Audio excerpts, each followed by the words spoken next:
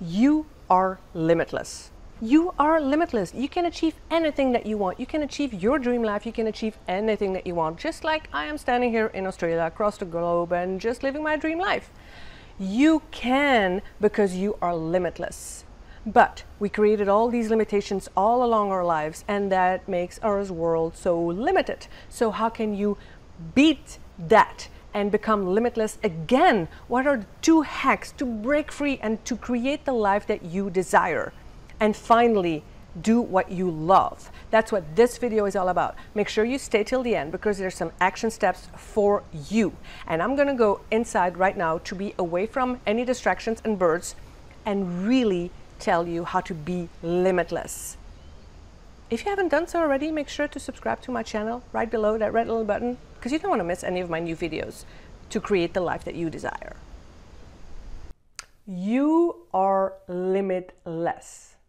You are limitless. It's a basic fact I want you to remember and repeat to yourself from this moment forward. You are limitless. We are born limitless. Everything and anything is possible. But what happens along the way, life goes on, years go by, and we just get all these influences from outside, from our parents or teachers or the media, and our world becomes smaller and smaller and smaller and becomes more and more limited. That's what happens. Because think about it. When you're a child and you ask a child, what do you want to become later? It's like, oh, I want to be a stewardess and I want to be a pilot and I want to be... Anything at all is possible because you are limitless and anything at all is possible. But through the years, you know, we have events and things happen to us. Bad things happen to us, sad things happen to us, disappointments, emotional baggage, all of these things that make us think, oh, wait, this is not good. So I don't want to do that anymore. So I better stick to my comfort bubble. And sticking to your comfort bubble, your brain will think each time, oh, that's comfortable, so that's safe, so that's right. Whether it's safe, it's got to be the way to do it. It's got to be right. So your brain also thinks in that mode. And all in all of these things together make it that you stay and you like your comfort bubble. Because it's safe, because it feels right, because your brain tells you that it's right, because that's the choice that your brain makes, that you make, and that you constantly, repeatedly make. So it's so hard to step out of that and realize, hey, I am limitless. You don't see that anymore. So it's not your fault. It's really normal. You just don't see it anymore because of everything that happens into life. But the basic fact remains. You are limitless. And the moment you think about that again and you start practicing the fact that you are limitless, that's when shifts will happen. That's when you can create growth and change. See, if you go back to your childhood, maybe you were called the smart one and your brother or sister the stupid one, or maybe you're the greatest athlete or piano player and you just want to stick up to that, and you just constantly heard that maybe from your family or even from teachers, and the reason you constantly hear that, you start believing that, you start internalizing that, and so from then on you start thinking, okay, this is me, this has got to be me. And so you live up to that. But again, it just limits you. It limits you because you believe this is you, that's what you're expected to do, so that's the path you need to choose. But is it really you? Is it really you? The way other people perceive you, you are going to start perceiving yourself just like that. It's called self-image. A self-image is not the image you see in the mirror physically.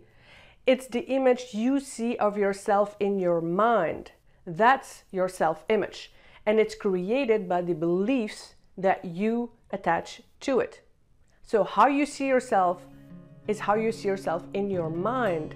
and how you perceive yourself. And that comes often from how you were perceived and called that. And maybe you had nicknames like, oh, you're the smart ass, or you're, you know, you're not good in this, or your brother is so much better than you, and you'll never make it, and you'll never succeed. And, you know, so you start believing that and you start perceiving that. And it's the definition of others that you put onto yourself. And that's what creates your self-image. But it also limits your world.